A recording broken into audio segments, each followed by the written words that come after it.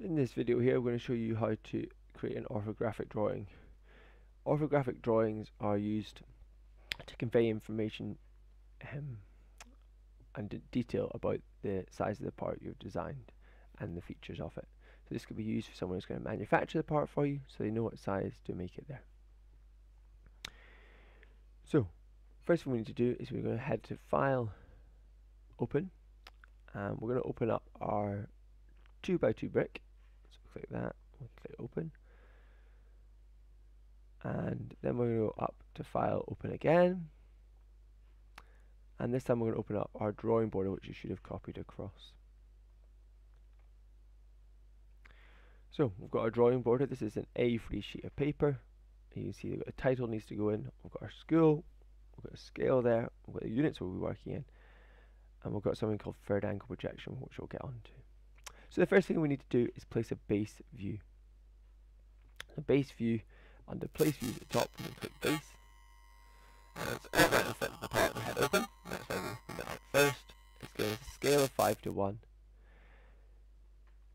And currently, if we click OK, it's going to come in as a kind of black and white line drawing.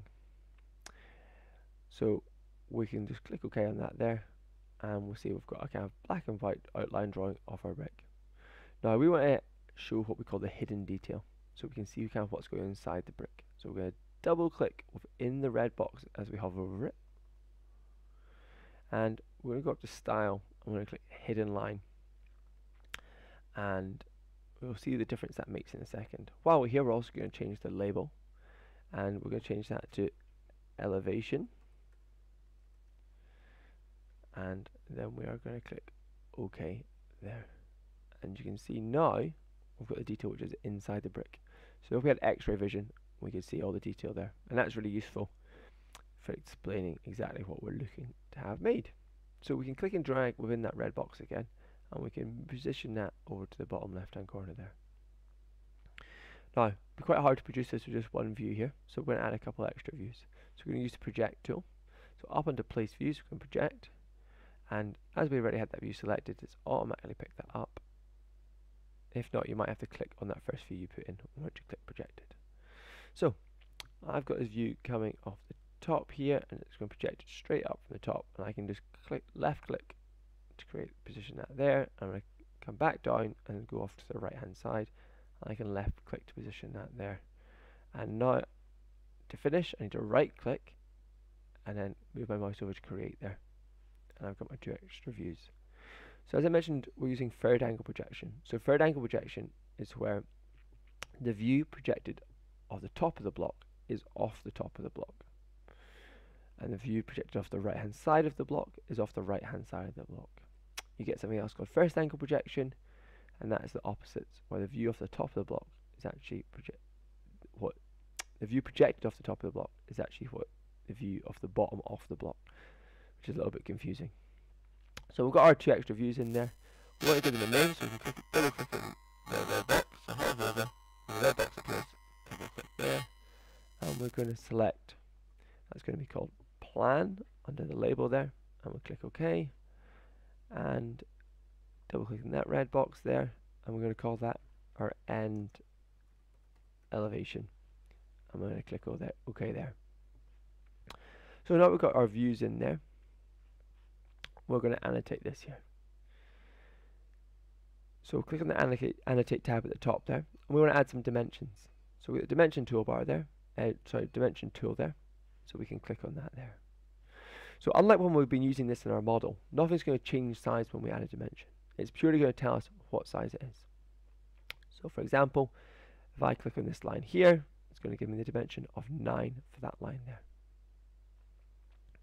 If I click on this circle up here, it's going to give me a diameter of 4 millimeters. So that's got a diameter symbol there, so tell me that's circular, it's got a diameter of 4 millimeters.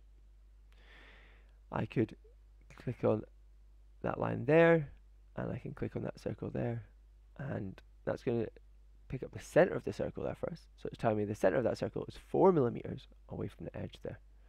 Click OK there, and again, so that's telling me it's 4 millimeters from the top, but it's also quite nice to know that it's 4 millimeters from the side. So click on the edge, click on the circle, and I can add that to 4mm from the side as well there. And then just regular measurements, so no, they're not diameter or anything, so we don't have the diameter symbol in front of them there. We go down here, we do the height of the stud, so we can click that little line, but also click between two lines, so left click there, and we get the dimension of the stud. Now that's coming in as 2mm. Now if we think back, you might remember that actually the dimension of the stud is 1.7mm. So I click there to position that dimension. I go up to precision and tolerance, and you can see the precision is 0 decimal places. So I'm going to change that to 1 decimal place, and I'm going to click OK. And you can see now we've got a dimension of 1.7 there. And we can zoom in, and we can actually,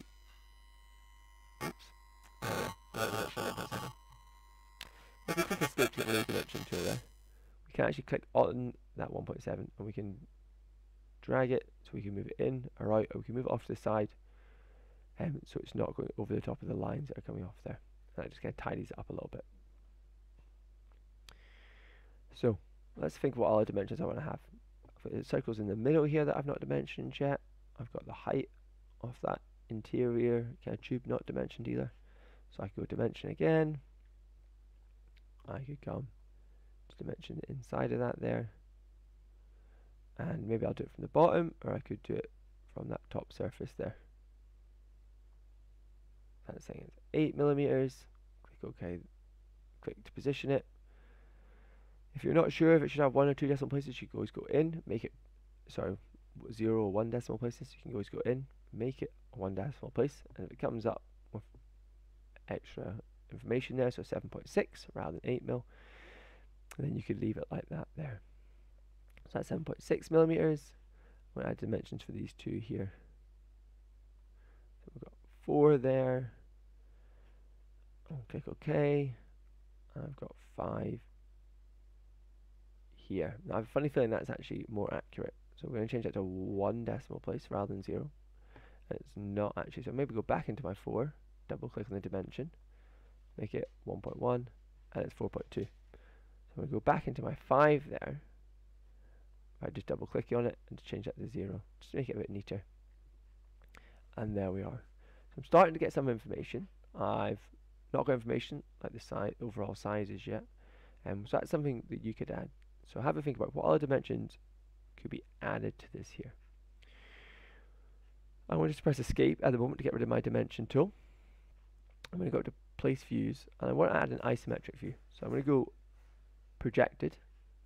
I'm going to click on that base view again, and I'm going to project one over to the top right hand corner. So I've clicked my left click to position it, right click, and I'm going to click select create there. And we need to change its view label, and we're going to also change its style. So view label, I'm going to put isometric in capital letters. Click OK there, and I shouldn't have clicked OK. So let's go back into that there. I'm going to change that to shaded, and I'm going to click OK. And you'll see that means it represents the color that you actually chose for it, and that's quite a nice little representation to have. And I can position that just up to the top right hand corner there. So our Lego brick's getting there. As I said, you want to add a few more dimensions, but one thing we definitely need to do is edit our title. So to do that there, on the left hand side in your model tree, you might need to click a drop down from sheet 1, the little arrow. We're going to right click on my border. I'm going to go to edit definition. And this brings us into the definition of the drawing border. We can click on title goes here, or double click, and then we can name that there. So this is my 2x2 Lego brick, and then I can just click OK. That's gone in. The units are correct. The initial scale is automatically filled in based on the base view we put in there, and our school's Leaf Academy there. So we can click finish sketch. Do you want to save? Yes, you want to save that there. So we've got our Lego brick. So what you want to do now is go up to File, Save As, and I'm going to save that as my 2x2 Lego brick. And I can just click Save there.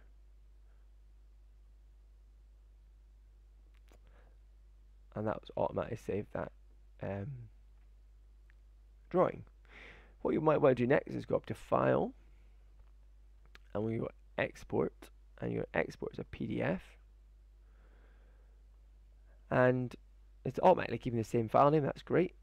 It's saying it's a PDF file, and you can just click Save from that there. That will save it as a PDF, and that means you're able to print it out then from whatever PDF software you're using. So that there is how to do an orthographic drawing. Remember, these are used to convey information about the part. Assemble it and have a go adding a few more dimensions to the one to this one, but then have a go using creating an orthographic drawing for another brick, and see if you can think about what information is important to include onto it.